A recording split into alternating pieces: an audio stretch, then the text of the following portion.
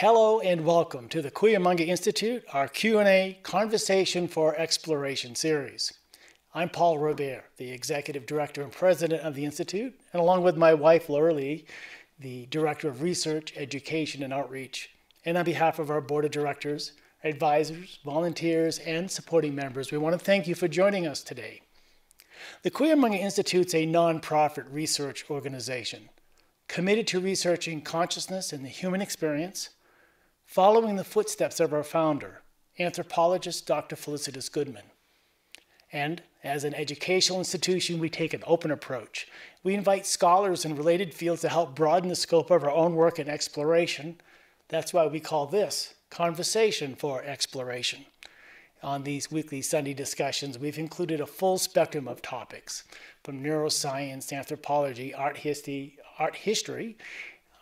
archaeology, mythology, archaeoastronomy, and much, much more. So we invite you to visit our website at cuyamagainstitute.com. All of our presentations are free, and as a nonprofit, of course, we invite you to become a supporting member.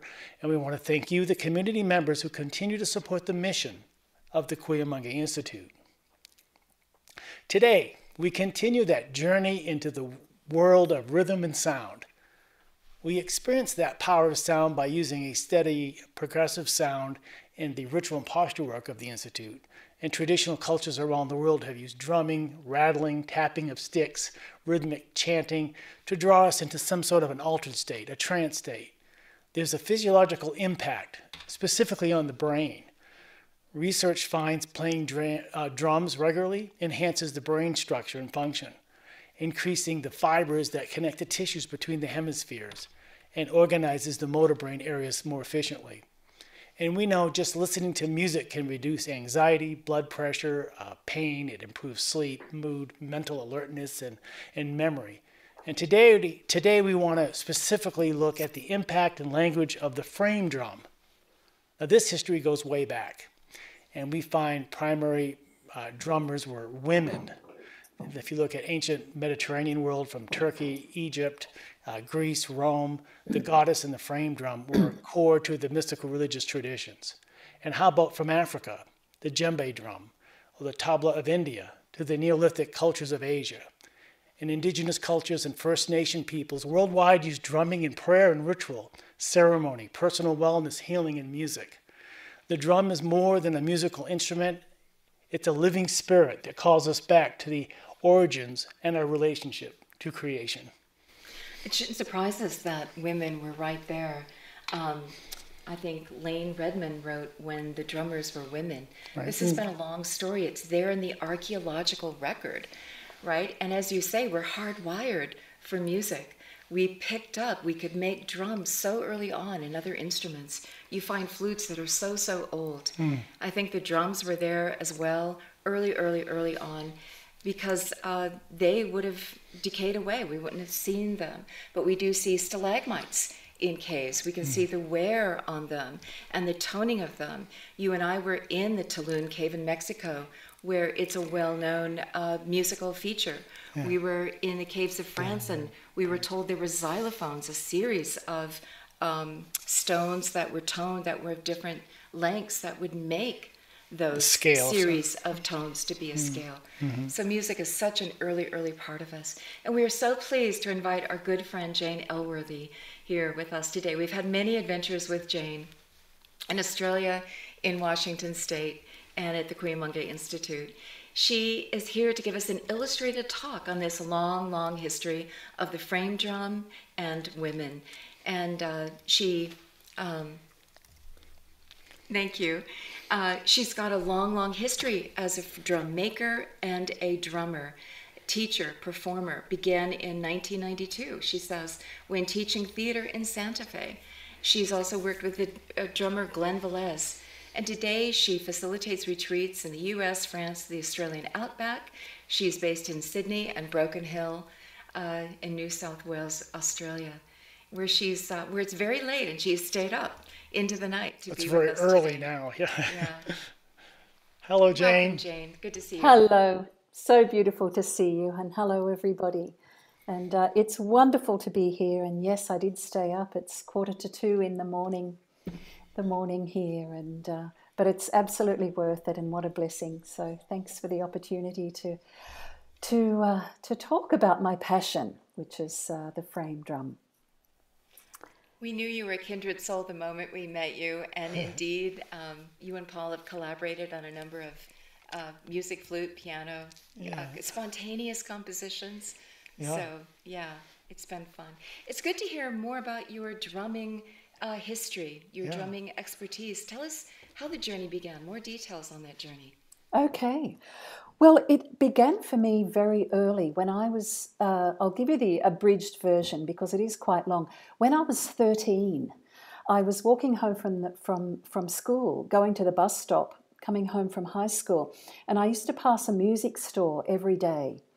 And in the window was a simple round drum, just like one of these, open backed like this.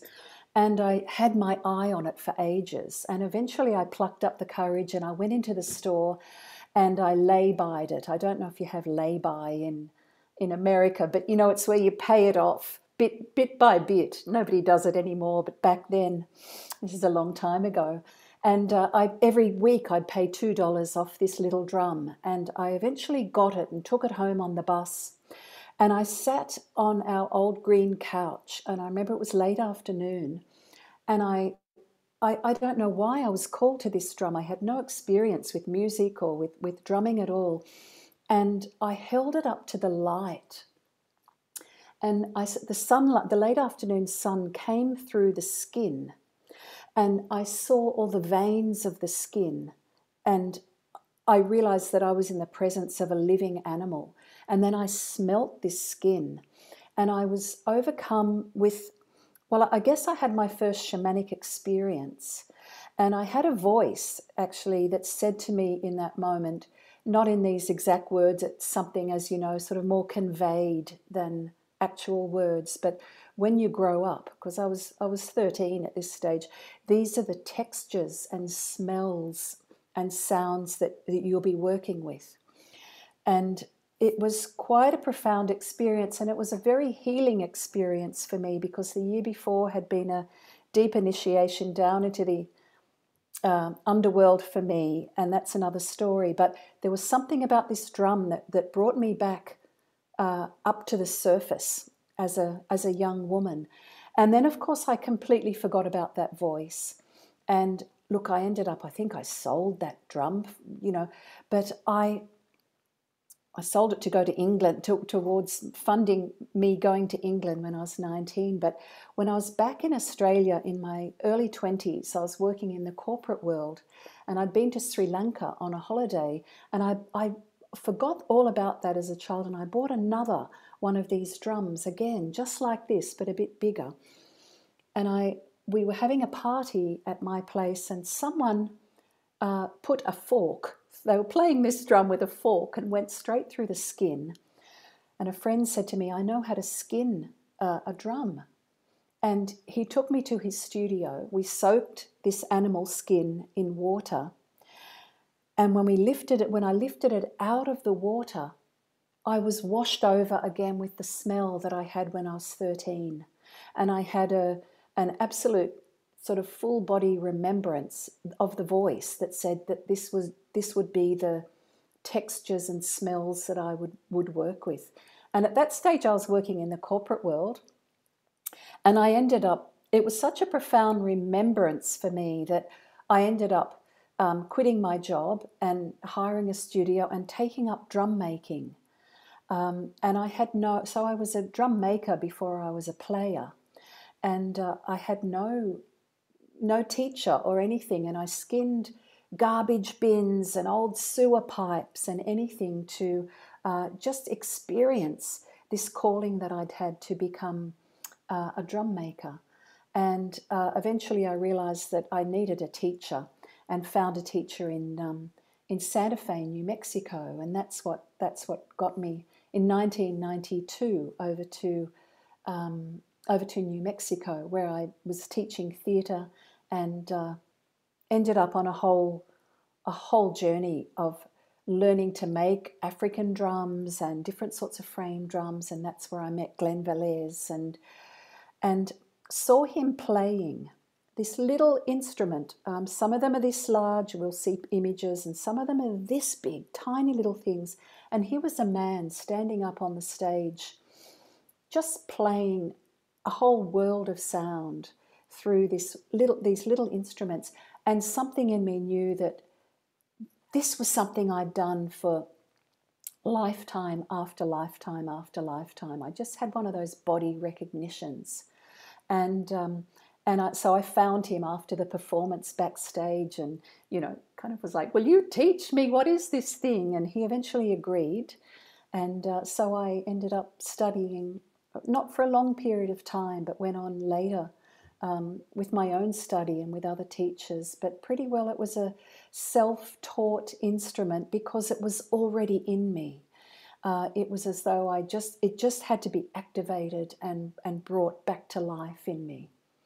And so that's been, what's that, 30 something years ago. And and then I began to research the history of the frame drum. I knew somewhere in myself that this was a women's instrument, and Glen had also told me that.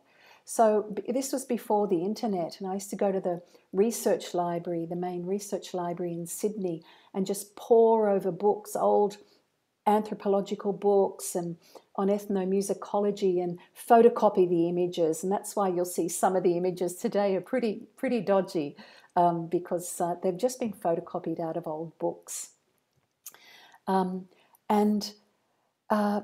Then I began to research rhythms in different time signatures, and we'll talk a little more about that. And so this whole world of the frame drum opened up for me, and it's been a long journey of teaching and working with healing, working with sound frequency, studying with shamanic practitioners to look at how rhythm and sound change our brain waves, and work with the cellular structure in the body.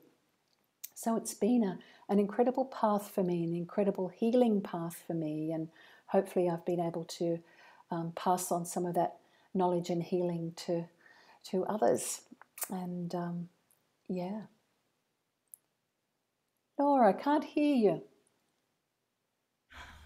Gee, Paul, it helps to turn on the mics. It's so interesting when we hear the call.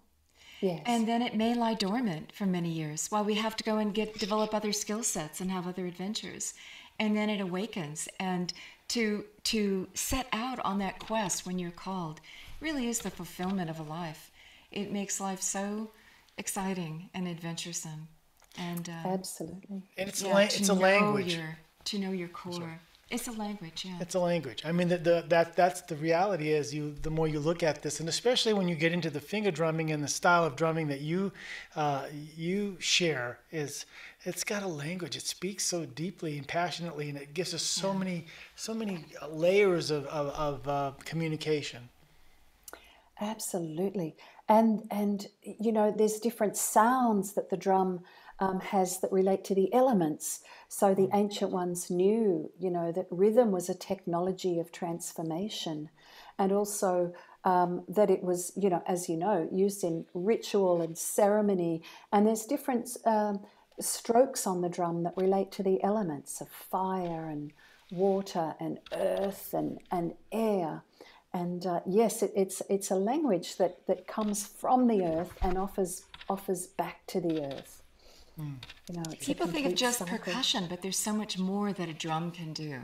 Well, right? Yeah, in some ways, where most people are familiar with, of course, you're using the stick and the drumming, and that's or your hands, powerful. Or your fingers. But as you move to the hands and the fingers, and you have that sensitivity and that tactile, all of a sudden, the feminine approach to drumming, and it brings out that female element of not pounding, feeling, and sharing.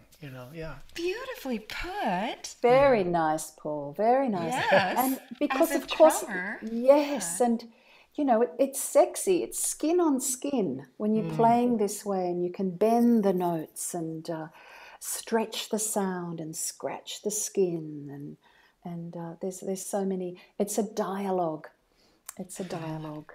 Well, I think just a demo and show us your drums that you have at hand, because you've talked about this. We want to hear it and experience it. That's what I was going to say. Before we get into the slideshow, let's have a little sound first to get people, because it's like, okay, what are we talking about here? Let's share a little bit. Let's hear what you're describing. Sure. Well, look, having talked all about that with the hands and how sexy it is as an instrument, I would like to first of all begin with a beater and just play a simple rhythm to offer a blessing prayer to everyone that's here today.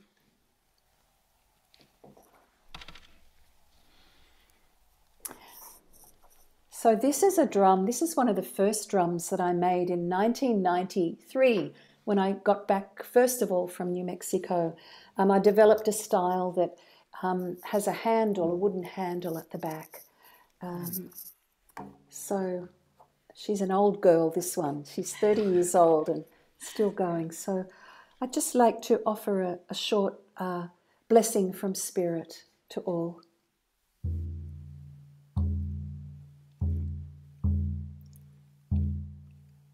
Kotiai sai iloi I kai shala I main sai luka I aya. Hoi nai sai ole I anglai koi shala mainea. Hey, hole kai moende.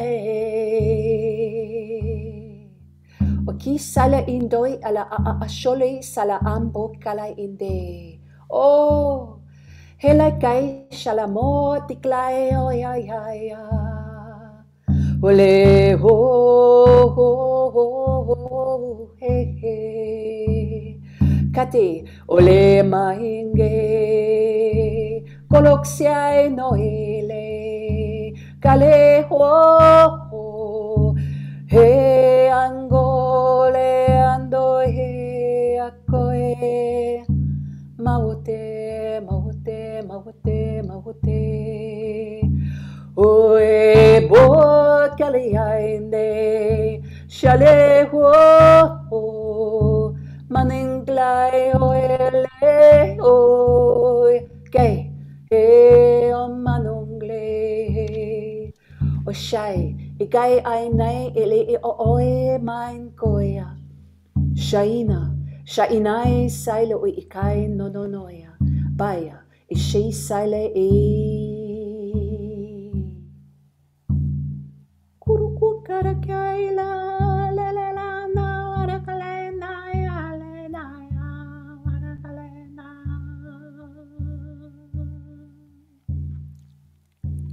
alakela na na na na hoe na na warakalena ya shoya kala singai eletia o shikaya sala ando inai naya ki ilo isilikai na I indokol o shala e selea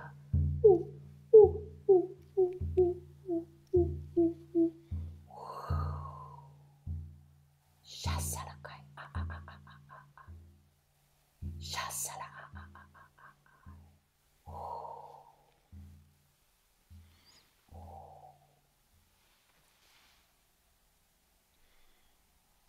Beautiful. Beautiful.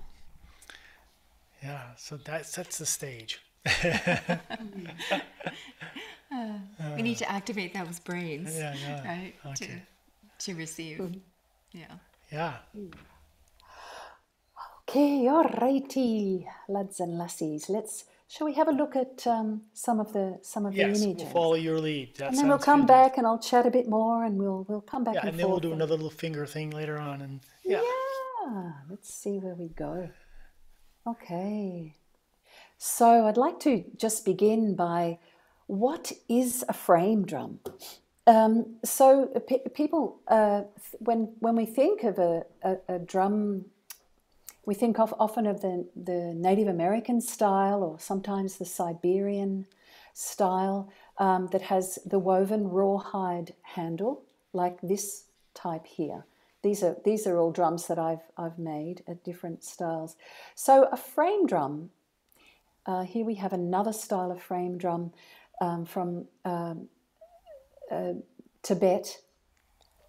A frame drum is any drum where the diameter of the head is greater than the depth of the body.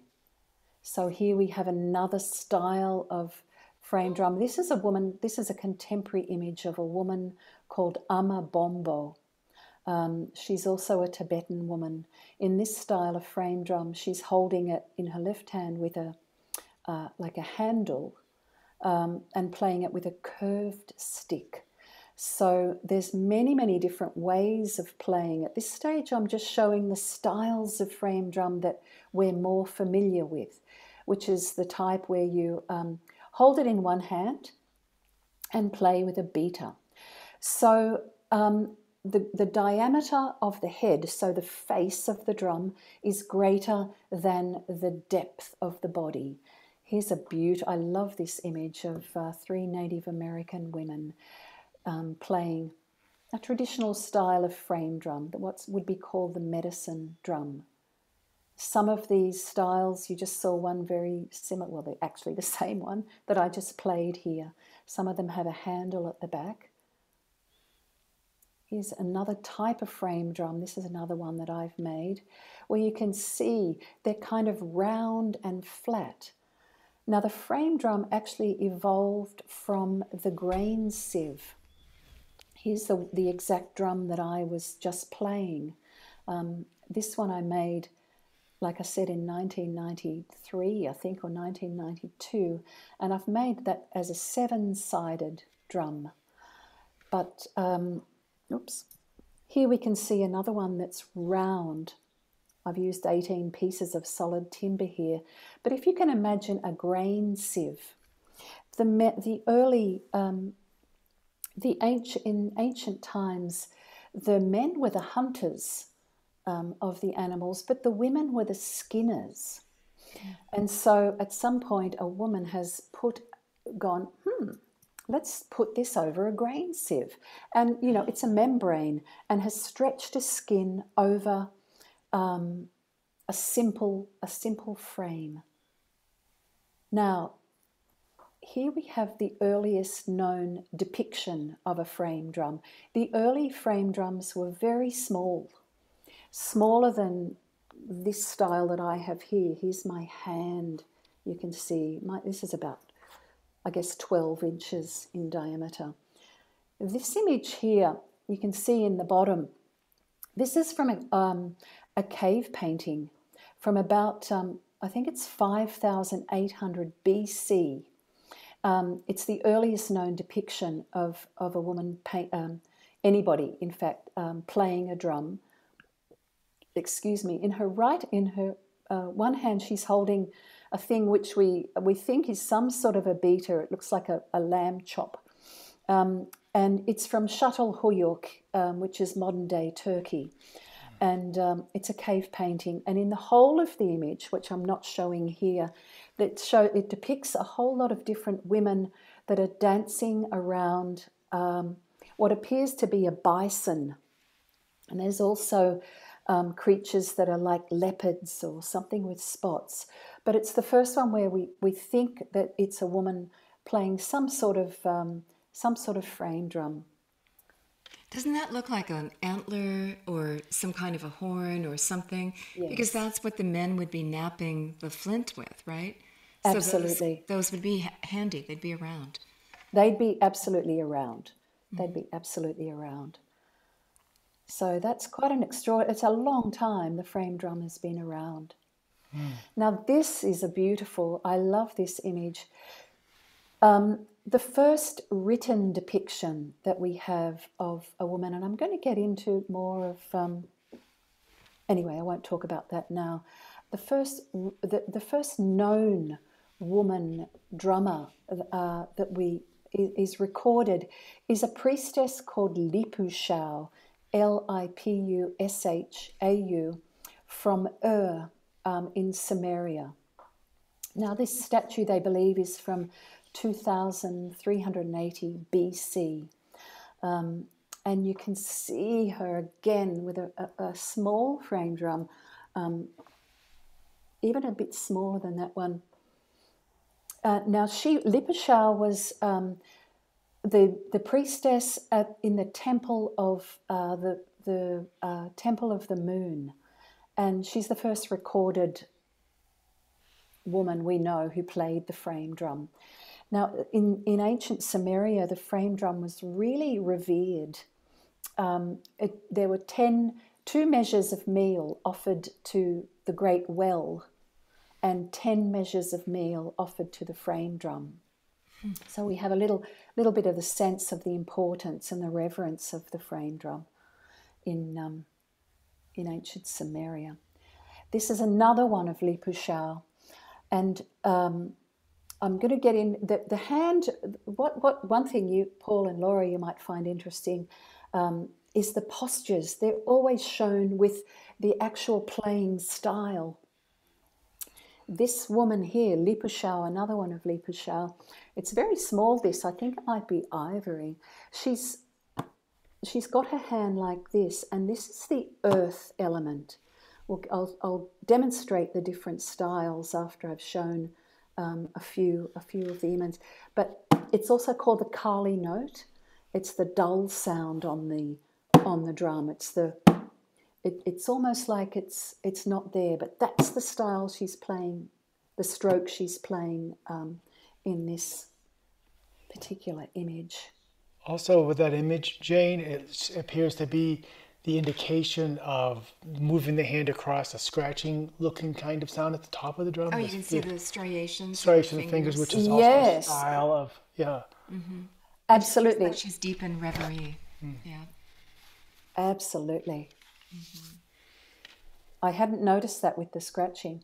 So this is the oldest known still existing frame drum. I took this came from the Louvre. I was very excited to find this image. And that's from Egypt. Yeah, so that's quite extraordinary that still even exists. But there you can see the bent wood frame and it's again about a foot or 11 inches in diameter. And that's from ancient Egypt. So I'm going to show a couple of images now from ancient Egypt. This is on papyrus. We can see the image on the right of them playing in this exact style. And the image on the left, they also played a square frame drum, which is fascinating. Not a book, it's a drum. It's a drum. It's a drum because we'll see here, there it is there.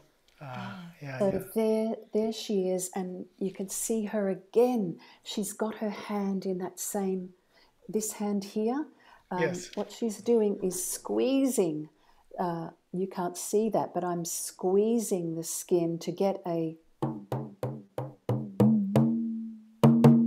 tauten. Can you hear that differentiation Yes, we can, in sound? Mm-hmm. So you bend the notes with one hand, and she's doing all sorts of different sounds and strokes that relate to the elements with the other. Have you made a square drum? Is it different? I have. Are there different points of tension in the corners as opposed to being around where it'd be more evenly distributed? How does it work? How it works is that there's a lot more tension when you've only got 4 joins. So the ones I was showing you before that I make have 18 pieces here. You can see I use solid timber. So that is distributed over 18 tension points. These ones you have to have the timber quite thick because there's only 4 tension points. But then you don't, it's also dependent on how tight you make the skin. But they're fascinating. And what I found really interesting was that I came across an image of contemporary women, this is from the 60s. Glen Velez gave me this image. I just love these women from Portugal. And they play a square drum, but of course they play it that way so that it's a diamond. They have it with the point upwards. And the women in Portugal to this day, they're also the drum makers, and it's a drum called an adufe, A-D-U-F-E. Sometimes they have a skin on each side with little shot pellets inside. And, some people would be familiar. what's called the ocean drum, that goes whoosh. Yes. But it's an old drum, and so they've put shot pellets in it, but they play it in the same way, and they shake it in a very very similar to the way they're played in Iran and some parts of the Middle East. There's two points I wanted to ask you about, Jane. Number one is you're holding the hand from underneath. Not only are you using it to squeeze to get the different sounds, but it also gives you that opportunity to use those fingers correctly.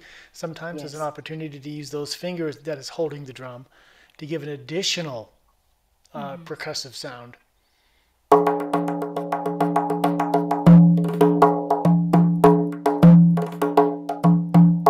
Yes, so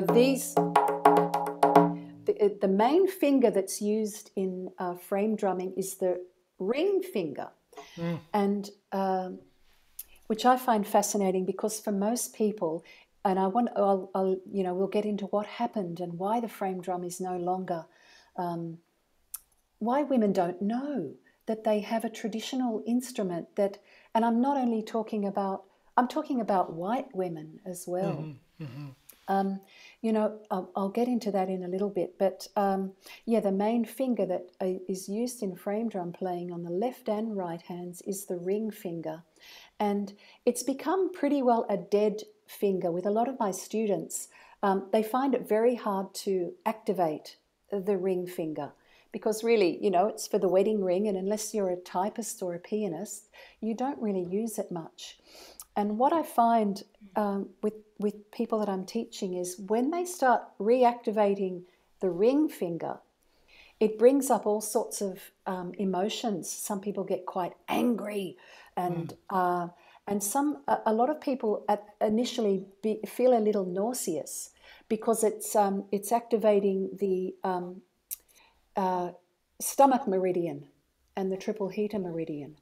And so when we start activating these fingers, it starts opening up different meridians in the body.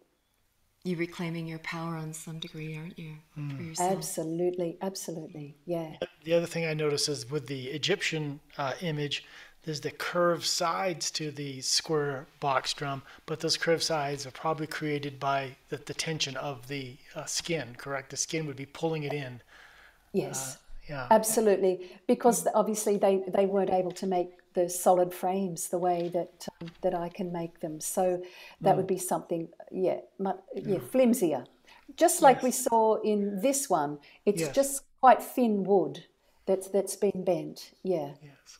Beautiful. Are there different regions on a square drum where it sounds differently, towards a corner, towards the middle? Yeah. Different parts of the drum have different sounds, and you can get a whole lot of different harmonics. Hopefully when I do a bit more playing, you'll be able to hear that, but I'm not sure with Zoom how much will come through. But I do notice natural skin drums have that voice from all different parts of the drum head. If you go to a synthesized drum head, it doesn't have the voice. You can't go from the edge to the center to the other point to find those different voices as much. It's kind of all blended together. But natural skin drum has analog versus digital. Yeah, analog versus digital, right? Has that ability. Yeah. Absolutely. And of course, then you've still got the spirit of the animal too. That's a really important part for me, and I think if you're going to make a sacred instrument, then make it really sacred.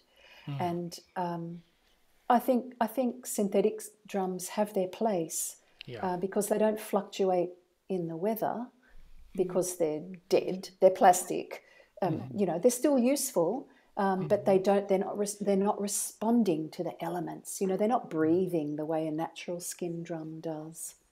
And and of course, when you make a drum, part of what I feel my responsibility is to bring the animal, give it a new life in a way. You take a dead bit of tree, basically, which is the wood, and a dead bit of animal.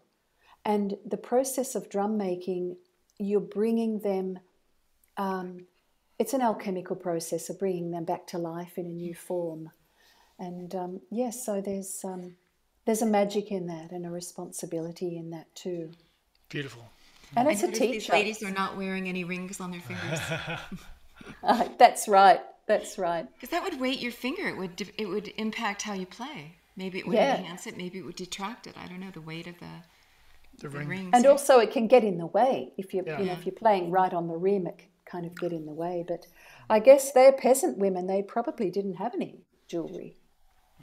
Oh, I love this. I love this image. So this is an early Israeli image. I don't look for a lot of these. I don't have the exact dates, but it's around 2000 BC, and again you can see the same hand posture there, where she's doing this exact same thing with the hand, and the early.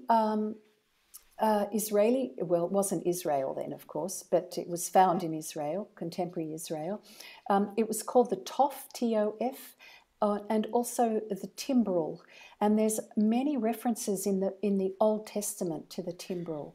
So we're starting to get a sense of, you know, that of women being mentioned in the Old Testament with the frame drum. In Exodus, it talks around Miriam, the prophetess, sister of Aaron, took a timbrel in her hands, and all the women went out after her with timbrels and with dances. So I just will talk a little bit now while I've got this. So I'll just demonstrate a little bit on this same similar size frame drum to the one that she's playing here. So I mentioned that there are different strokes on the drum that relate to the elements. So this one that she's playing here with a hand is pretty well in the center of the drum, actually dampens it down, and you get a dull sound. But when it's accompanied with, so obviously it needs something else. So when it's accompanied, for example, with the water element, which is dum, spelt contemporarily D-H-U-M or D-U-M, it's the deepest tone on the drum. I don't know how that sound is coming through, but you can have a sense of water and how water is expanding out.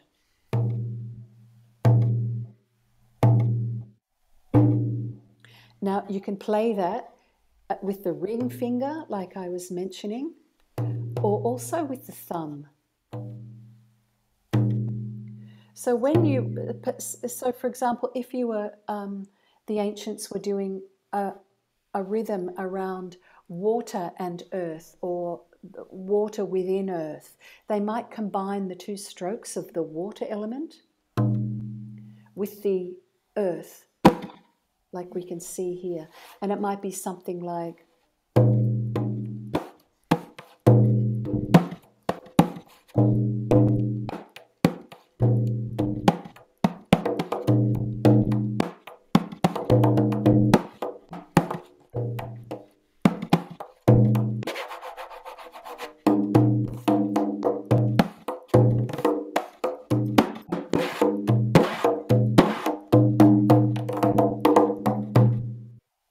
Beautiful.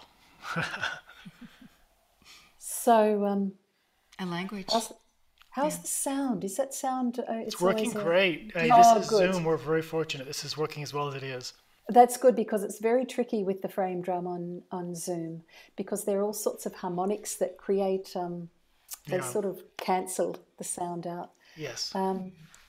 So where are we? Well, there's another one. You can see again, this is another statue that was from Palestine, Israel, with again that same slap in the middle.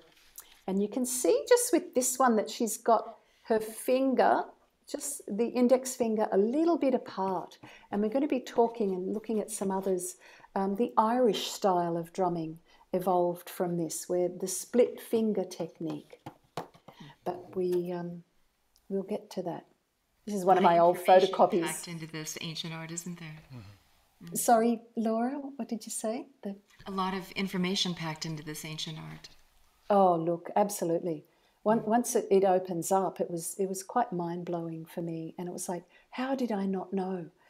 So I I want to just stop here for a second with this image, because we're going to.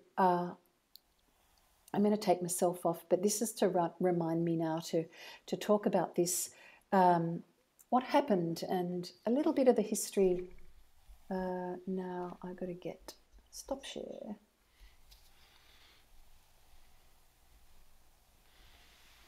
So as you know, you can see a few of the ancient images there, and we can see that the frame drum has gone back thousands and thousands and thousands of years, and it was the main instrument for worship, ceremony, changing brain states. The ancients knew. The ancients knew about technologies of transformation. They knew about all these things that we have returned to and are returning to, and I'm not just talking about Africa. A lot of people say to me, as white women, they say to me, I don't have a sense of rhythm. Only black people have a sense of rhythm. And you know what? That is not true. Or only Indigenous people have a sense of rhythm. It's just that it was taken away from white women earlier. And of course, Indigenous people have also been through their terrible trials. But as a white woman's instrument, it's just that it was taken away earlier. So it was our main instrument of worship, like I said, for thousands and thousands of years. And then when Rome adopted Christianity around 200 AD, it was actually made an act of heresy for women to play the drum. And after thousands and thousands of years of being consistently the main instrument of worship, and there are literally, once you start researching it, there are literally thousands of images, ancient images of women playing the drum. So it was actually made an act of heresy, and women were burnt and tortured and everything else, and, for that. And so, obviously, it was no longer played in public, as is still the case in some Middle Eastern countries today for women. But I'm talking now about Europe. I'm talking about, for so many of us, our own history, just for white women. And of course, it's the frame drum's been played in most cultures of the world. But most European women don't know that they have their own traditional drum through their own white ancestry for the white women. That we could trace back to our Indigenous ancestors in that part of the world. It was political that it was political. What's happened rhythmically? It was an act of disempowerment. Yeah, no, look, absolutely. And when the drum re-emerged into, and I'm talking about Europe here, when the drum re-emerged into the culture, it re-emerged as a military instrument. Mm-hmm. And, for the Crusades and all of that. And then what the time signature from that time on became 4/4 rhythmically, because it's the number of structure, 4, the square or the cross. It's the number of order and structure, and it's the rhythm, good rhythm for marching. Mm-hmm. Being bipeds, we go 1, 2, 3, 4, 1, 2, 3.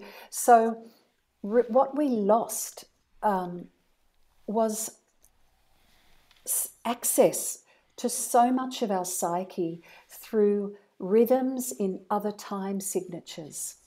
So, the ancients played rhythms in 5 and 7s and 9s and 11s for childbirth, and 5s for times of change, and 7s, the number of transformation, and 9s for rituals, and each one of those rhythmic time signatures is a body of information within itself.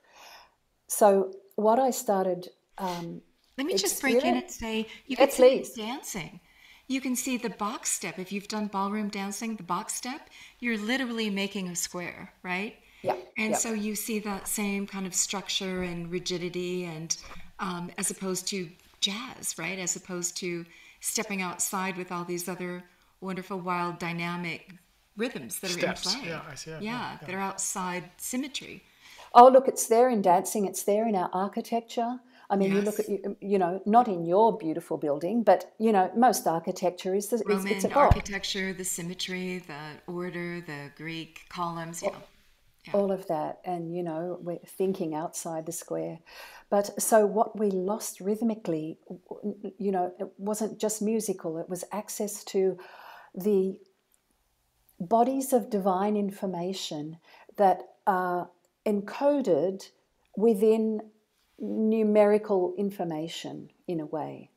So what I started experiencing was like 5. What happens when I play a rhythm in 5?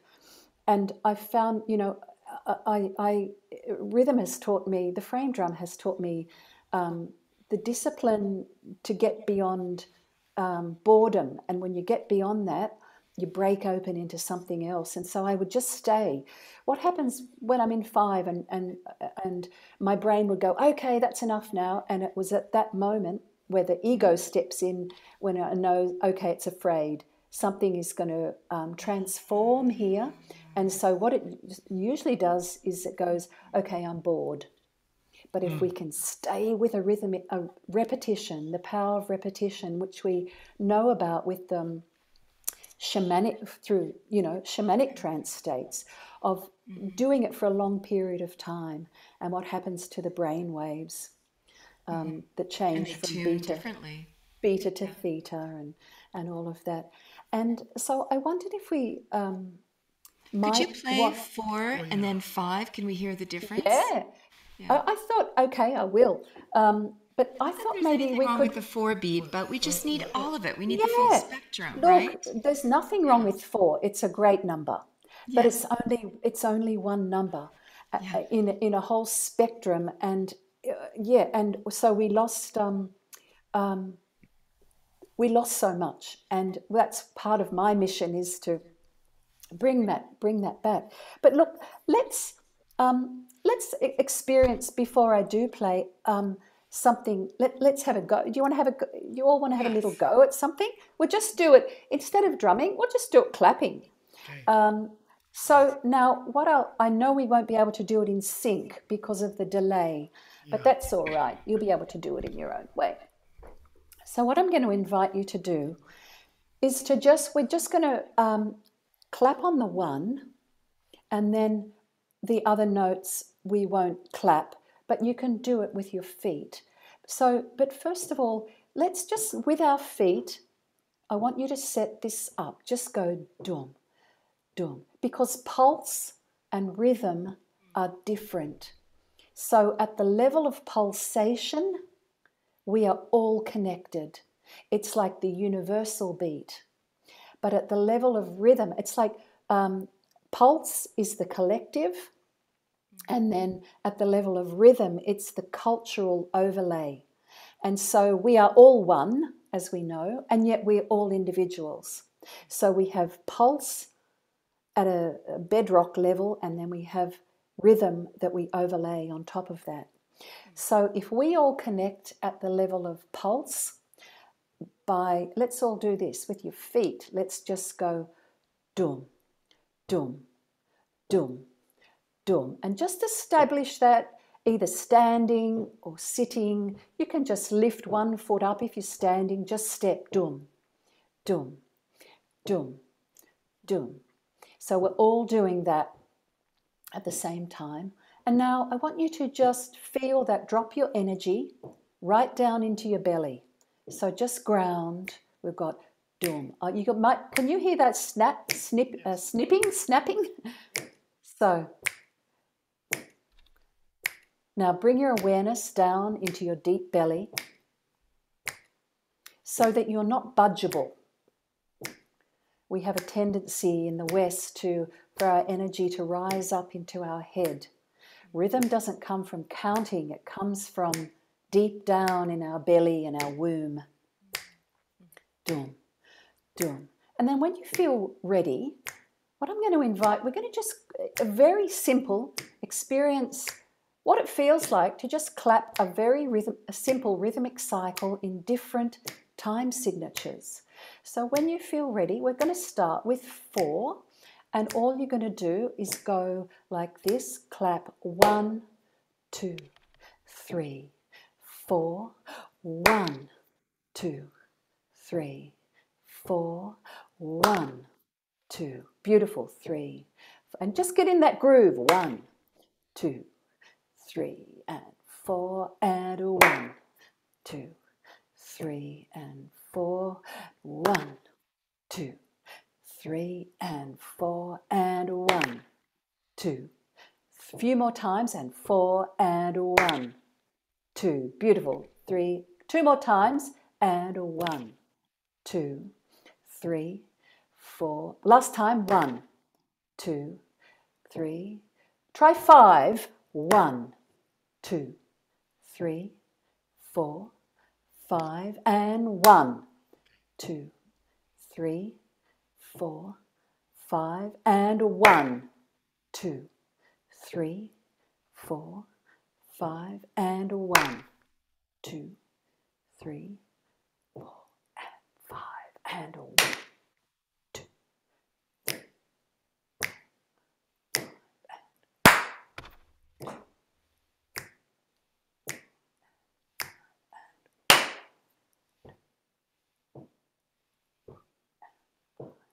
1, 2.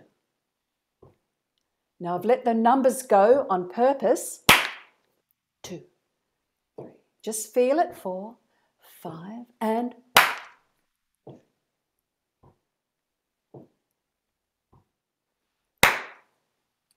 let's stop there for a sec. What are you feeling in your body? What happened? What did you notice, anybody? What did you notice when we went from 4? How did you go? Were you able to do that? How did it feel? I wish we could be in sync. Felt a tingling in your upper legs. Absolutely. It's very activating, but like Bob said, it does stir things up. I can't really see. What's that say? At first, the 5 made me hold my breath. At first, 5 made me hold my breath. Then it became playful as I relaxed. Yes. Yes. At first, it's like what it's so unfamiliar, and I personally think that globally, where we are on the planet is we're leaving the 4, we're leaving the structure, we're leaving the order, we're in the stage of the dismantling now, as a culture, as a collective, and we're moving into more a number 5, which is the number of chaos and change. And chaos, of course, can be good if we hit that bifurcation point, So what I'm going to invite us to do now. Oh, let me just read another couple. 5 Yes, felt like please. coming home, says Jolene. Brought tears to my eyes. Yes. Marina says a lot of energy in my abdomen. I want to also say. also said more tingling in my arms than 5. I also want to say in art history, you have the dynamic Baroque, right, which is about fluidity, movement, interaction, as opposed to the more static, 4 and symmetry and structure. Yeah. When you step out of symmetry, you've got movement. Right? Yes. You don't have stasis, you have transcendence. Absolutely. And that's really reflected in those uneven numbers rhythmically, because they don't resolve. Right. They demand a continuation. They're not at rest. They're absolutely. in motion. Yeah. Yes. You can't. It shows how time, rhythm, which is time, is cyclic. We're no longer in linear time, which is and time is not linear. We've been told time is linear. We think the future's ahead and the past is back. It's all actually happening in the present moment. I also want to mention Farzad's comment. Really interesting. He says time signatures, since we're on that subject, time signatures are key to facilitating entrainment, coupling of musicians, dancers, participants, and birth contractions. Did midwives play drums to assist birth? Yes, and in fact, that's part of what I do. Is I work with well, when I say I do, I've done it 4 times with women because, of course, it's pain relief as well. But you can also be, excuse me, you're sort of steering them through the rhythm and through the energy that's created. You're creating a chalice, you know, that helps guide them, helps distract them perhaps for a moment away from the birth pain. And also, you know, it depends what rhythm, as you know, Fahad says, it works with entrainment. So for any that don't, I'm sure you are familiar with it, but for any that don't know about entrainment, in a nutshell, it's like if you have two grandfather clocks and the pendulum is swinging at different rates, eventually they will come into a synchronization. So the less dominant pulse will come into a synchronization with the more dominant pulse. So if you're playing a rhythm and you become the dominant pulsation through repetition and through intention and through, you know, there's individuals, invisible stuff going on that you're beaming at people, and you become that dominant pulsation, then their brainwave will go into a state of theta from beta. So, you know, which is between 4 and 8 cycles per second. So you can slow the brain waves down, you can raise them up, and of course, not just the brain waves, but also the heartbeat. And all of these, we are rhythm.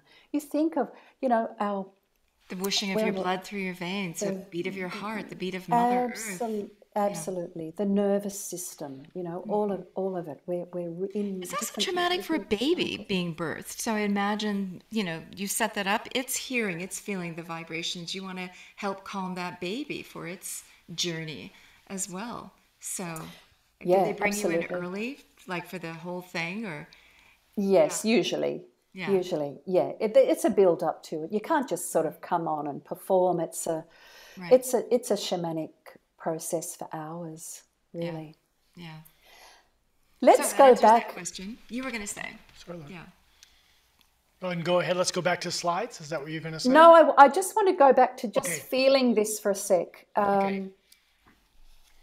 There was a comment. Could you read that comment out to me? It said something about at the beginning they wanted to move, because I can't really see the chat, so I can only see the first couple of words. Let me see. Way back in the beginning? No, it was quite recently. Oh, okay. I wanted to shift. Excuse me, losing my voice. Laura, can you? I wanted to shift before you led us to clap, one on my right hand as well, so felt, well, more balanced when 5 led us to alternate firmer. Cynthia, I don't quite understand what you meant by that, but... well, that's great. Great, she felt more balanced anyway. Let's go back to that again. And I'm going to lead us through, we'll keep it up, entrainment used by charismatic. That's all I can see, but it's going to say preachers or something, does it? Yeah. Well, yes, exactly. Absolutely. Yeah, that's right. Bob says entrainment used by charismatic people to control others. Absolutely. Look, it's a influence. It's a you can use it for hypnosis. Absolutely. Oh, I see. Got it. Good and bad. Got it. Mm-hmm. Yeah. Anything can be used for good or bad. Yeah. Good or bad. Exactly. Yeah. Let's go back to just establishing the pulse. So at the level of pulsation, we're all connected. So we're going to set that up again. We're going to have dum, dum, dum. So I invite you to just get that in your feet or standing or sitting. Dum, dum. Just the universal pulse, pulse, pulse. And now let's set up that rhythm again in 4, and then I'm going to invite us to experience a couple of different rhythmic cycles. So we've got 1, 2, and I will stop the counting after a while. 1, 2, 3, So you can come in now. 1.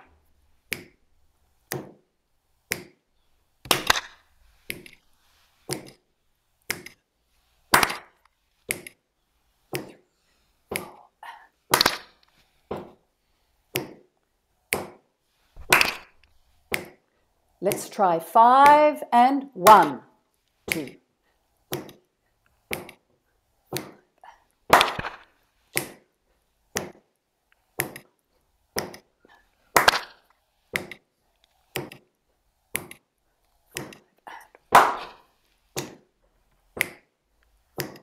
7, 1, 2, 3, 4. Feel it. 5, 6. Just enjoy it. And 1, 6, 7, 1.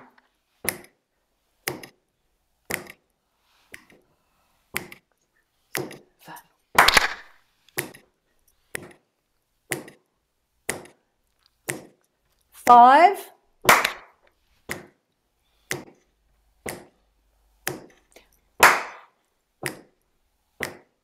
4 and 5. 4, 5, 1. 1, 1. Stay with that for a second. 1, 5, 1. 4, 1, 1, 1. Last time. 4, 1. Beautiful. What did you notice, if anything? How did you go with the 5, the 7? I wanted to try 3. Yeah, 3. Well, three's beautiful. I love that. How did you go? Did any? Because what can often happen is we've been so conditioned in our brain that people actually revert to the 4 even when they're doing a 5. Or sometimes, even numbers activate the 1. Yeah. Suddenly, even odd numbers activate alternate sides of the body, Tracy said. Mm-hmm. Yes. And Anya said the rhythm went very naturally for me. Yes, beautiful, beautiful. That's a good sign. More difficult to do 4 after the 7 and 5, TH said. Yes, absolutely. A lot of people have the experience of the after they've, and this is what just took a couple of minutes. If we did this for a long, 4 was boring after 7 and 5, and often people feel when they go back to 4, they have that sense, and that's what I mean by rhythm is political. What's happened to us rhythmically is political. What we lost. Mm-hmm. What we lost when it was made an act of heresy and Power play. power play. So shall we go back to a few more? Sure. That was an interesting demo. Thank you so much. One question because it is embodied, right? We are the instruments as well. We are, absolutely. We are rhythm. Yeah, we are sound.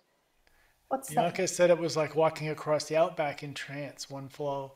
I think maybe you can discuss this later, but Anya was just asking about the idea of chanting, the light language, where it comes up during the time that you're drumming. What is it? The beautiful sound. It's curious what it means. Do you want to address that now? Sure, may as well. Okay. It's it's what I call light language, and what I do is I just tune in with the drum and set a particular intention to see what wants to come through for this particular group. So it's always different. So it's not a set. It doesn't. It has a meaning, but it's not a human meaning even. It's coded in a sense. It's just spontaneous. Coded. Yeah, for that particular group always as a blessing. Yeah, beautiful. Okay. All right. Share the screen. Okay, so we got to that one. So what I wanted to say here was after I talked about Rome making it an act of heresy for women to play the drum. So from then on, we have a whole period in history, particularly in Europe, where it's taken out of the hands, the frame drum, and of course the jingles, which became the tambourine, is also a frame drum. It's taken out of the hands of mortals and put into the hands of angels, so it becomes unattainable to mortals. And so there's many images of angels playing the frame drum, but we lose a whole lot of the images of women because, of course, they're not going to do it, are they, if they're going to be drowned or burned? So, yeah, it's kind of sad and no good blaming anyone, but there it is. Oh, I love this image. So there she is. So this is from Greece. It's a statue from Greece, and it shows the ecstaticness of the Maenads, who were, groups of women. We're going back before it was banned. Now, of course, we've flipped backwards to the Maenads who worshipped Dionysus and the ecstatic rites. The frame drum is always associated with the life-death regeneration cycle. Often drums were painted red and still are in many Indigenous cultures to represent the blood mysteries, and very connected to the bee priestesses. So because and the virgin birth, parthenogenesis. So here again we see statues of the frame drum, this little drum like this, which were the earliest. They became big later, or in the company of angels here. So this is again around 2,500 BC. Oh, I have to say, there was one of the images I found. This was when I was doing this research in the 90s, and I found this image of a woman with a frame drum holding it like this, similar to how she's holding it. And the anthropologist who discovered this ancient statue had labelled it "woman with cake." It's like, here's one I prepared earlier. So it's like, they didn't take baking away from us, did they? No, thank God. Here, I'll just flip through a couple of these.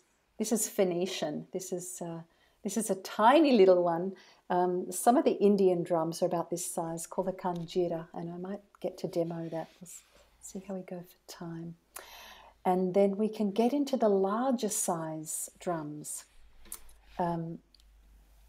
often played in the lap style now. We start to see them because they're bigger, being played where they're held on the lap. Mm-hmm. And that's still the main style in like Azerbaijan and Kazakhstan and some of the Middle Eastern cultures. Here we've got the goddess Cybele, and she was a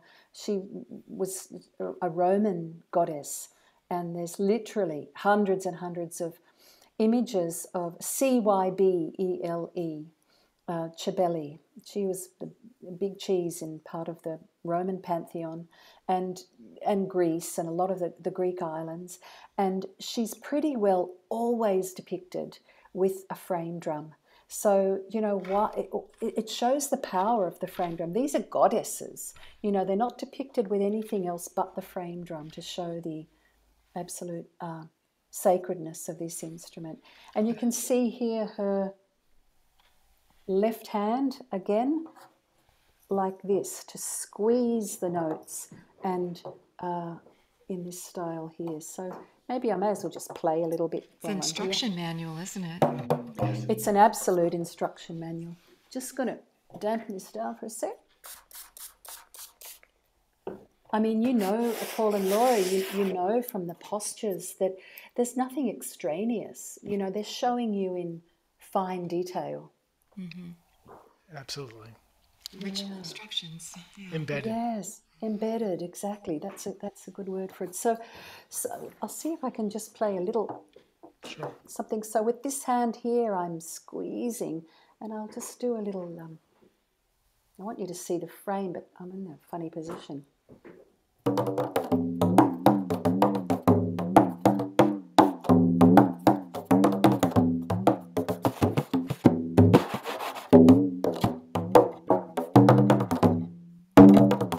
Don't know if you can hear that.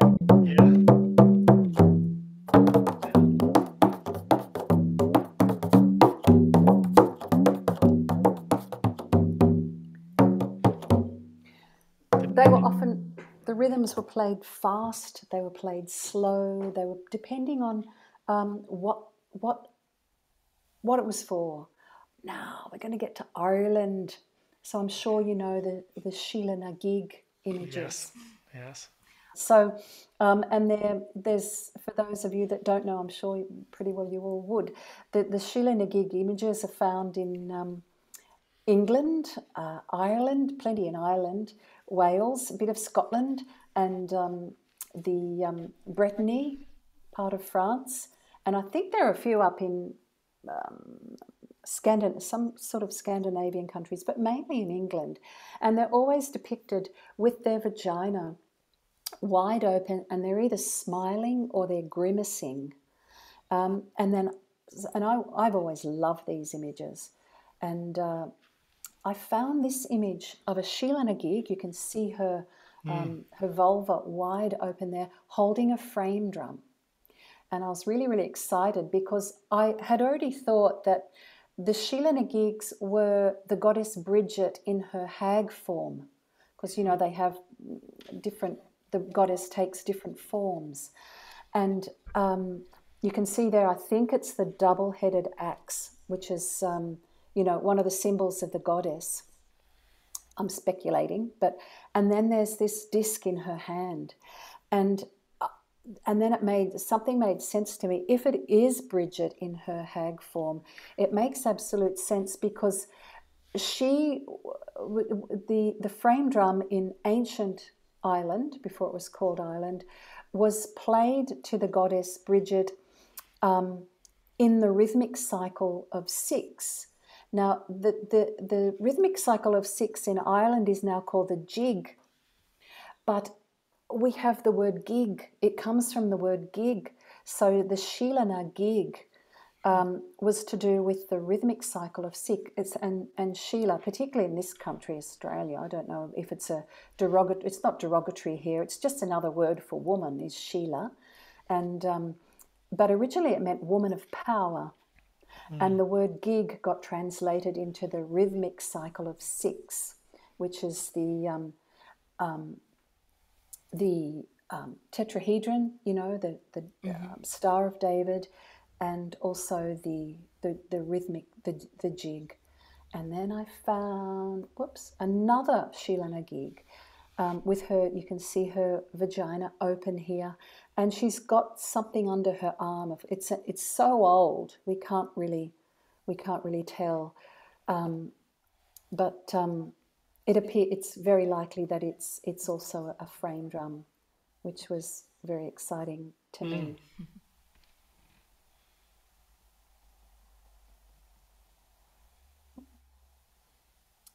So here we're going back to ancient Greece. This is a really early, a lot of the frame drum images were on vase paintings. And you can see she's doing what's called the split finger technique here. Wow. So again, like I demonstrated, she's holding it here, squeezing the skin here, and she's doing this. I'm going to stand up for this so you can, it's this motion here, like this.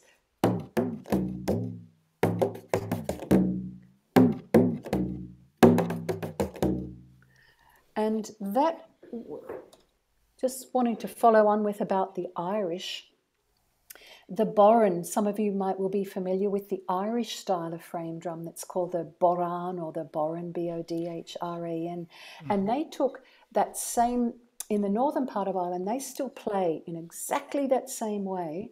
And in the southern part more, they developed a stick, a little tipper, And they play, so it's played more. Let's see how we go with this. I don't know if we're going to be able to do this. Oh, you can't see anything, can you?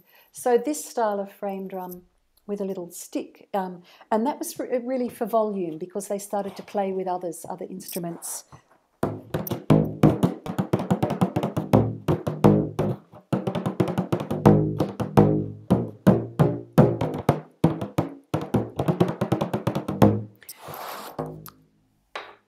I don't think that was a great success in terms of sound, but what you did get the splitting idea. the finger do for you?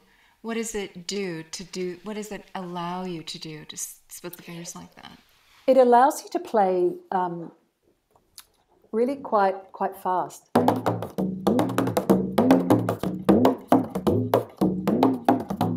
Din ta din din not a din. Tadika din. So it's also used in the kanjira style in southern, well, all of India, but particularly the frame drum is called a kanjira in the southern part of India, and it just means that you can get all sorts of. This is a you know. 1,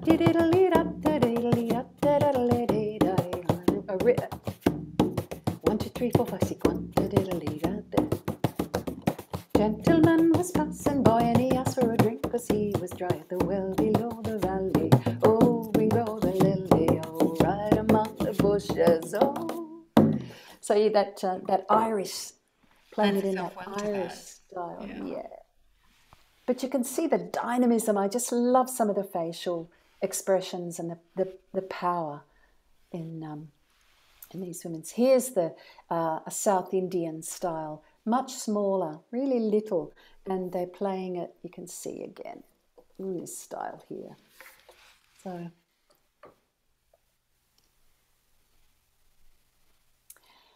back to Chabeli. I thought that was somewhere else, that slide. There she is again. She's always depicted with a lion and a frame drum. And she was the main goddess for a long time. So it shows the importance of the frame drum.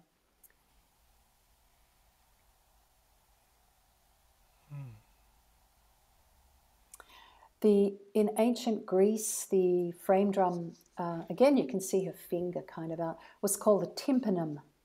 And I love this image where she's accompanying some sort of ecstatic dance.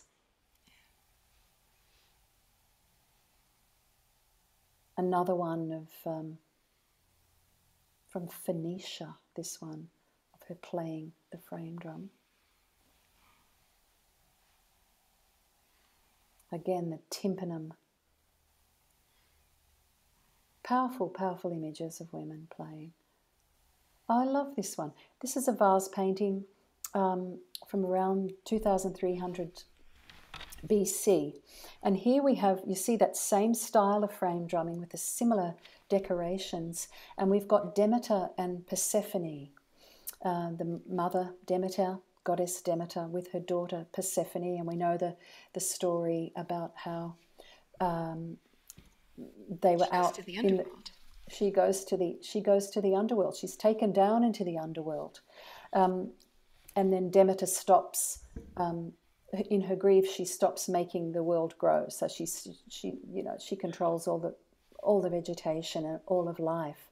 So here she is with Persephone playing the frame drum while Demeter plants the seeds of life. So you can see the sacred poppies there growing to the beat of the drum.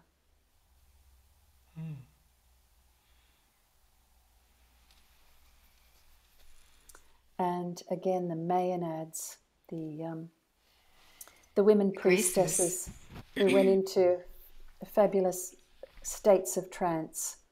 And there you see the frame drum as part of that. Yeah. I wonder if there's any connection to May Day, because I just remember today's May Day, and there's rituals around the planet, people performing and dancing and enjoying. Oh, this is so absolutely. appropriate to schedule, wasn't it? Yeah. Isn't it? Yes, and the maypole, dancing around Yes, we did the that at the maypole. Institute. You did? Yeah. We have a maypole at the Institute, yes, and we Now do that's a make European tradition that carried forth to modern Yes, times. absolutely. I remember it at Felicitas did it school. 30 years ago, and we continue that. Yeah. Yeah. Oh, how beautiful. That's beautiful. I love that. Yeah. I love this one in the middle, her. Just the ecstatic postures, just so beautiful. Yeah. So we'll get to Egypt now. Egypt, yeah. So this is a deep love of mine, is the goddess Hathor. And there's literally hundreds and hundreds of images of Hathor playing the frame drum, only the frame drum, or the sistrum, which is the Egyptian rattle, Right. Paul. So you can see Hathor has the cow ears. And she's the goddess of, she's very connected to childbirth, abundance, sort of fecundity, and also to sound. And you can see her beautiful ears there. And she's known as the cow goddess. Well, she's connected much beyond that, but also with cows.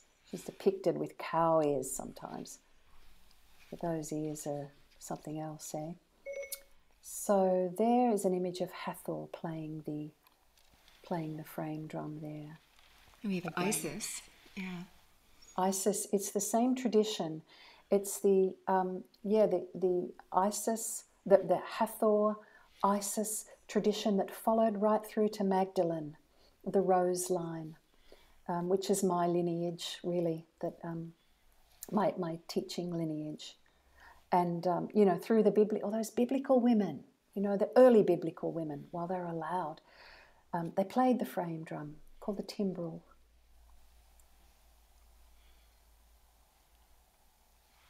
And there she is again, Hathor, playing to the god Horus. So Horus, as you know, was the god of the underworld. And there she is, either offering or playing her frame drum.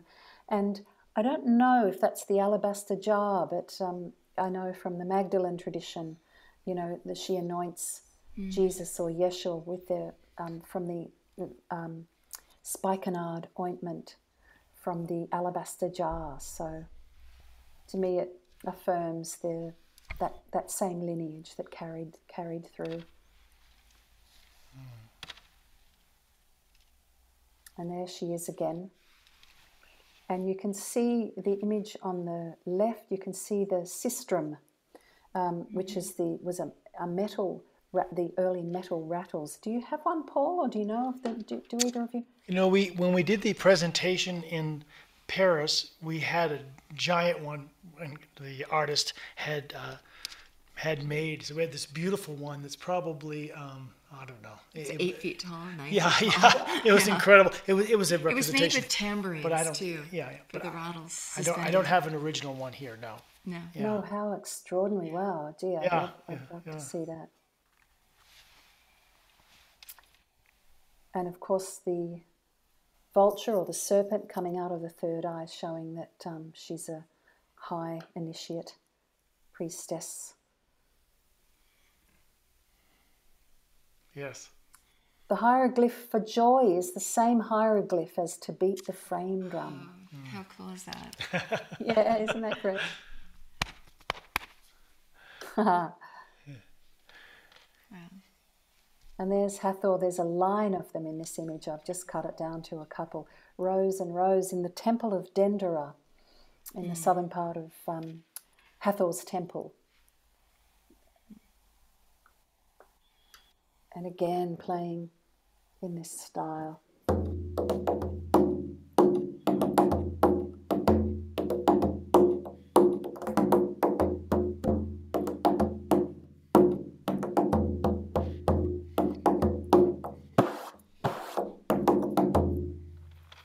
Yeah. Beautiful. And again, Hathor again. You can see the same hand postures there.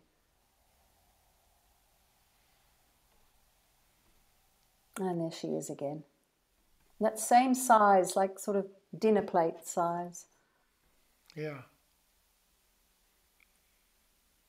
Does anybody have any questions at the Well, there's moment? been some nice Interesting comments as we've gone comments. along. I like what Bob Woodruff said earlier. He said that you can see the multiples of 4 also in our calendar and our timekeeping devices. 4 Yes. seasons, 12 months, 24 hours, 60 minutes, 4 weeks. And it's interesting, 60 could also be base 60 is very useful, and base 12 could have been another numbering system. So that was interesting. And Well, Bob also said he has a friend in southern India who's really into frame drums. He said frame drums in Hindi culture. in Hindu culture, No, yeah, I'm assuming so. Yeah. yeah. Yes, they are. They are. There's some in South India. They're called the kanjira, and they're made of either fish Yeah. skin, Oh, like yeah. this one. Usually fish skin and sometimes goat, but they're smaller than this. I sort of based this on a kanjira, but they're much smaller. And the other thing they use is lizard, and they're really. I did show a little image earlier from South India, and they're just really tiny, and they do very fast, complex rhythms. They are in northern India too, and I think they're called the dolak, but I could be wrong on that. Excuse me. Base 12 is a numbering system. Right. 3 and 4 and 5 and 2. I mean, it encompasses many more rhythms within base 12 to be a numbering system, because it's compatible with many more numbers than just 10. Interesting, if we had 6 fingers, we'd probably be using base 12. Well, Some we some had cultures did. Also, absolutely. we Well, knew our currency, Australian currency, was in base 12. So was British, and I'm sure American was at some point before we went decimal. Yeah. Yeah, yeah, interesting. 12 pennies to the shilling. Yeah, good point. And we knew a gentleman who had deciphered Hebrew text with notes. He assigned notes to each of the characters. Yeah. I think you could do it with Egyptian as well, and actually played it as a piece of music. Oh, yeah, I remember that. Yeah, That was an that was interview we did. interesting. Yeah. So who knows what also layers of information are embedded in other ancient artifacts. The other thing Just a speculation. Absolutely, yes. Like the solfeggio codes embedded. That's another story. And Jane, there's 2 things. First of all, just the revelation to everyone that the role of the feminine in the world of drumming, and the other thing is the size of the drum, because it just somehow people think size matters, guys especially, and You love your taiko drums, don't yeah. you? So the size, as you can look behind me, I have a 4-foot drum. you gifted Laura and I a kangaroo drum, probably. Tiny. This size. It's over at the Institute. I don't have it with me right now. It's about that size. No, it's even smaller. It's smaller. Even smaller, is it? Okay. Yes, you gave us a very tiny one, and the amount of sound that you can get out of that little drum, it's just amazing. Yeah, It is amazing. It really is amazing. And I think also, of course, they didn't have very much. They were practical, and they didn't have access very often, at least, to big bison or whatever. You're limited by the size of your skin. Yeah, right. Also, Exactly. and also, if you had a big frame, it would just bow. So this size will hold its shape with the amount of tension that you've got over the skin. Right, and of course, But yeah, you can get incredible amounts, and of course, you can play this sort with a beater if you want to. I make and sell these sort and teach people to make this so you can play with the fingers of both hands, or you can also, it's great for traveling because you can put it in a backpack.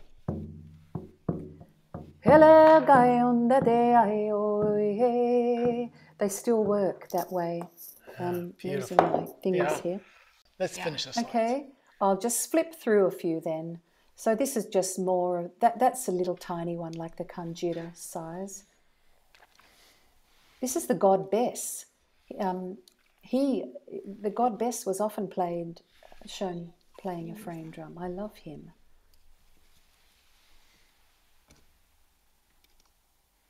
Again from ancient Greece.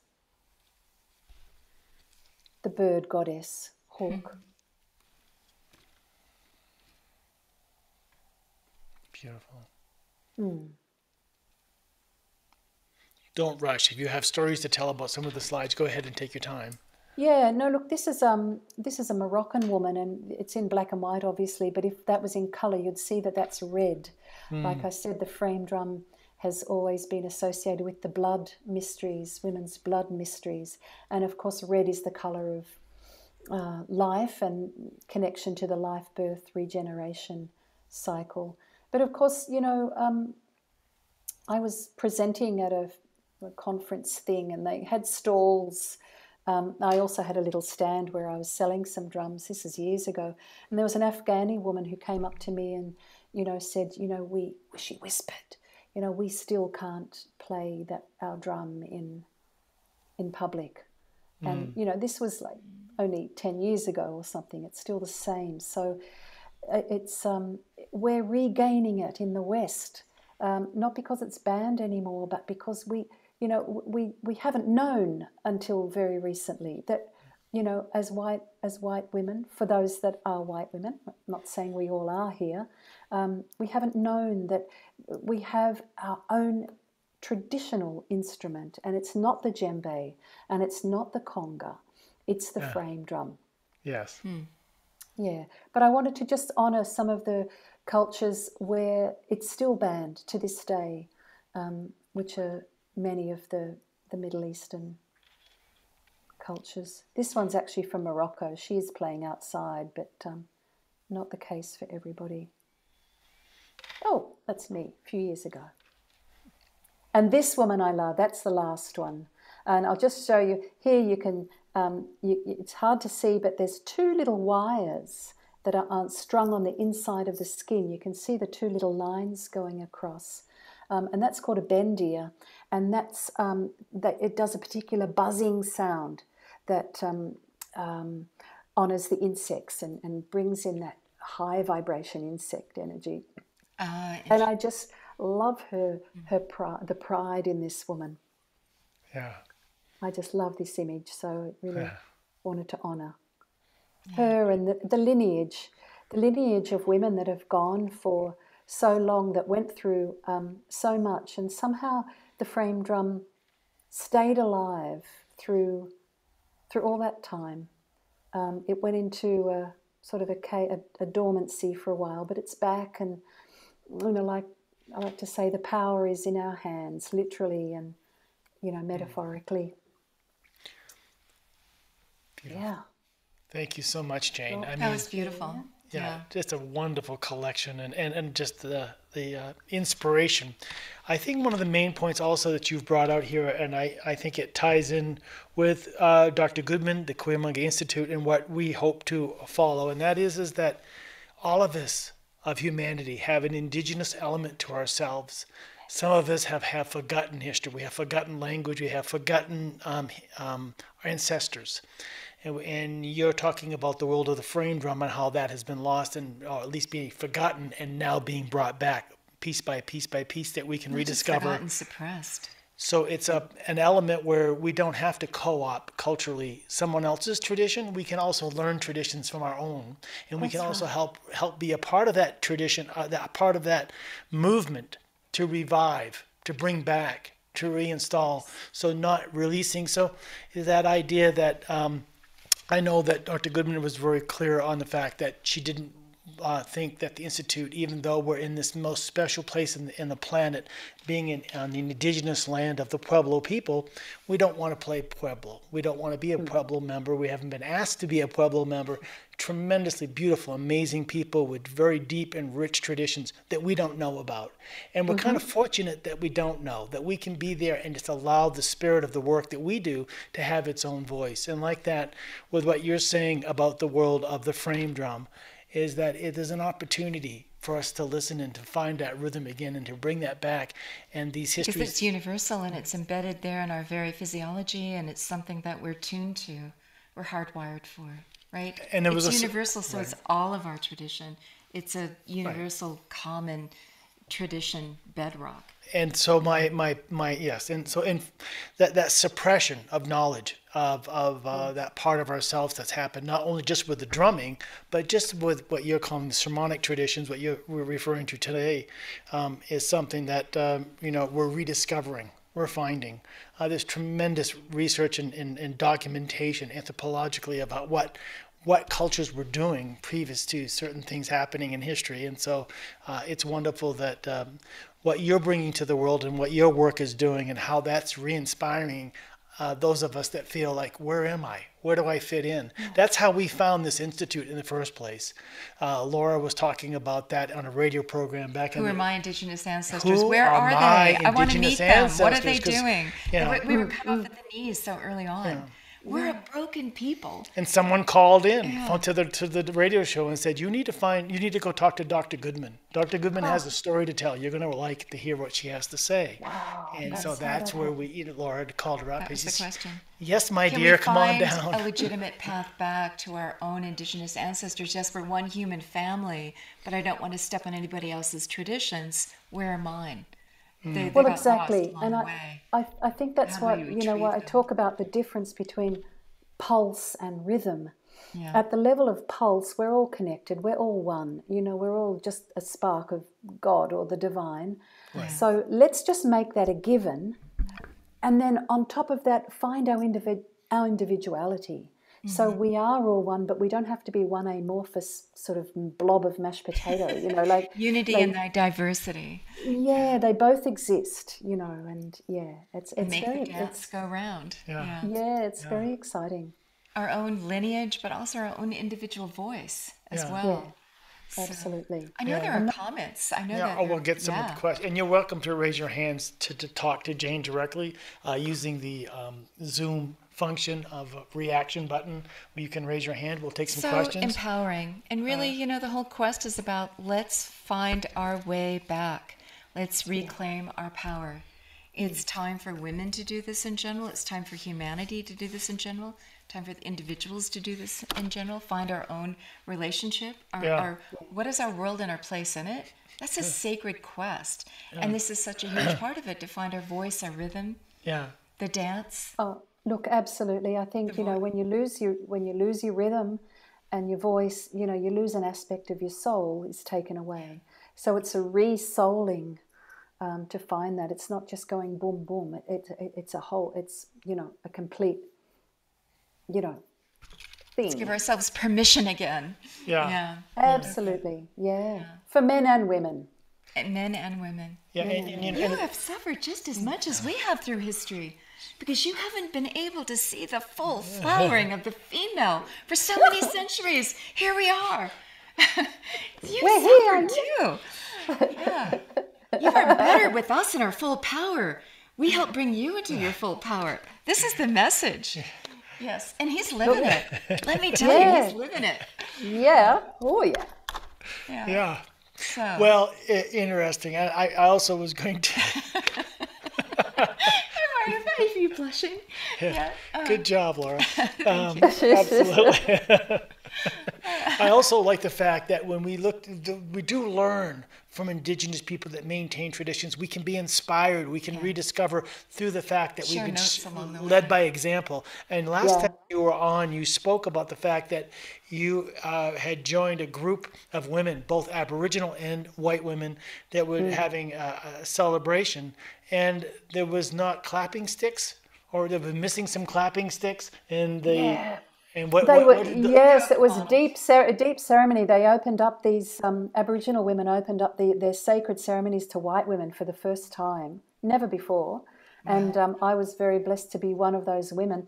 And the Aboriginal women ran out of clapping sticks as more and more Aboriginal women came from different communities. So they started using plastic Coke bottles.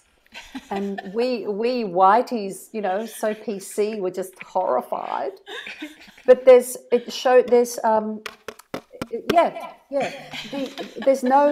interface. It doesn't matter. We were all a little bit too precious about it. Yeah, But, that's that the Western is really way. empowered to pick up whatever the universe provides you as a tool and use it. I mean, that is true comfort in your skin. That is true Exactly. comfort in the Right. universe to say, Right. you provide for me, I pick it up, it's useful. I love that. I love that stance. Yeah. Yeah. Yeah, exactly. No Yeah. judgment. Everything is sacred. No, Everything is sacred. everything is sacred, and that's what I got from that. Everything's sacred. Oh my God, I was going, what's plastic? It's awful. And then it was like, no, beyond, there's something beyond that. It has a spirit too. It has a spirit too, or the spirit's created, through Yeah. it. Wow. I think some people had their hand up or something was Okay, let me see what we got here. Yeah. No one's hands are directly Oh, up. heavens. But There's Farzad one. said Show I had. this woman a little appreciation. Well, Farzad said I have 4 or 5 drums, but it was my wife who bought us to the only frame drum, which I'm learning how to play. Yeah, Turn on your mic and show your face. and well, they can also Yeah. use the chat room as a means of communicating as well. And Maria said that just yesterday she became interested in a frame drum.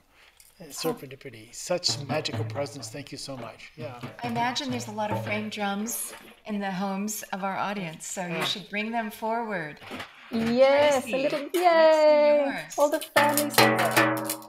Yeah. Oh yeah. Beautiful. Farzad and David's Oh, got his. gosh. Yeah, I can see. Yeah. Let me. Oh, look at them all. Just put Because them, spotlight them. Let's have all the Well, drums together.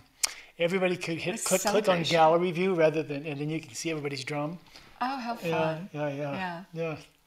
I'm gonna roll over my big drum just for the fun. I'll show my biggie. Can we spotlight a few Kangaroo. drums, though? Yeah. Come on. Let's go Well, take. I I'm gonna bring can't drum out. do it. You have to do it. What's that? You have to do it.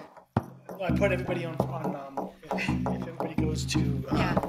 gallery Turn on your mic if you have a drum and start playing it. Let's celebrate. Oh, look at these beautiful That's drums. nice fun. Oh my gosh. Wow. Why don't we just play a simple rhythm like dum tac dum tac dum Tracy, hold tac dum tac dum tac dum tac dum tac dum tac.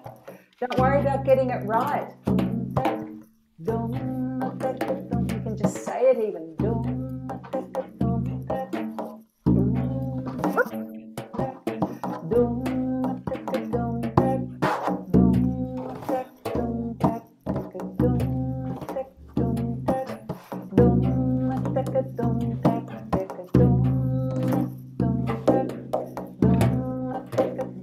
And let your voices come out. Doesn't matter what it is. You can just go hey yo ho dum.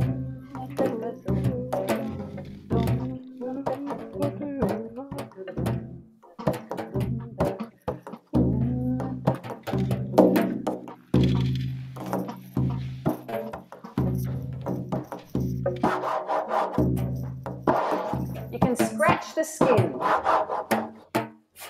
Show us some of your various strokes. And Use your nails on the skin. And then scratch right across like this.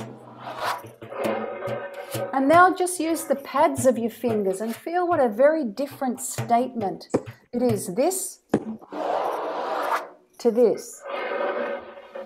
You're saying something different to whoever you're offering it to. It could be to God, it could be to a sparrow, it could be just to a blessing to yourself.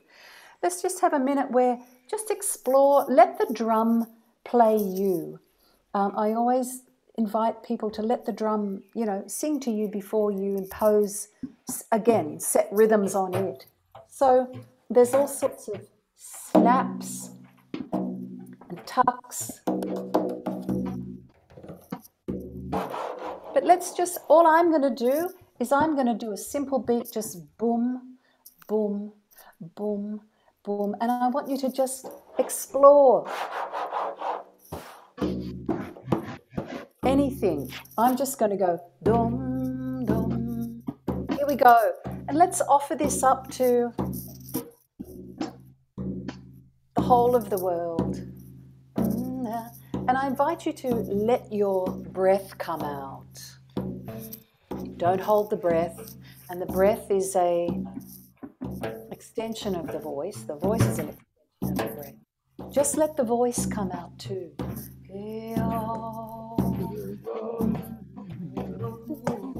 Prayer.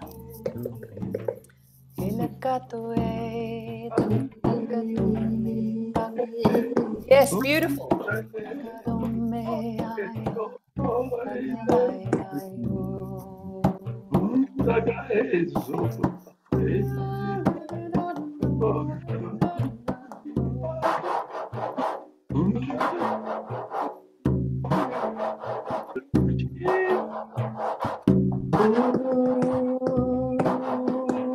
Beautiful.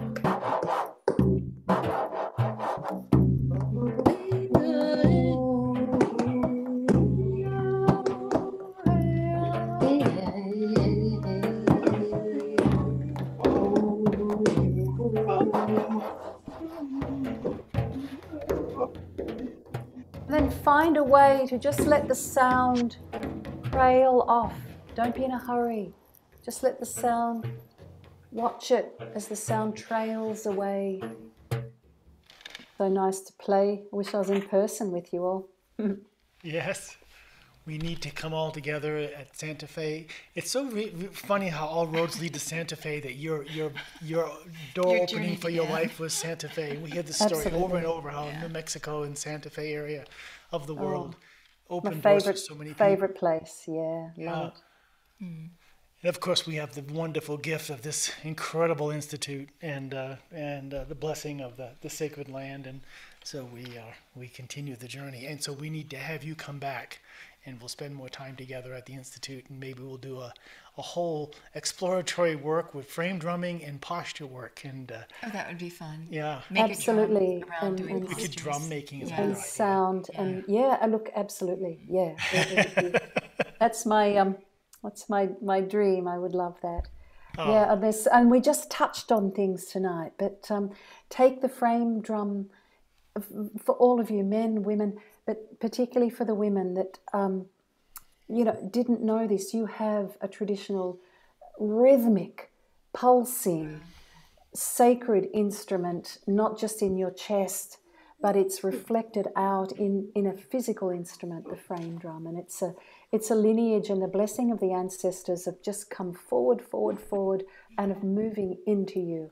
And I invite you to take it up. And I'm sorry I haven't been able to speak to all the comments here, and I'm sure I'll get tons to of compliments, Jane. Everybody's saying thank you, and it's not just about representing the frame drum. You represent spirit. You have a very beautiful presence, the way that you approach the world, and that presence, I think, will carry you so far, and that hopefully inspired a lot of people today with your gift and what you bring to the world. So thank you so much. Yeah, thank you so much. I love you both. I love you all. Thanks, everybody. Okay. Bye.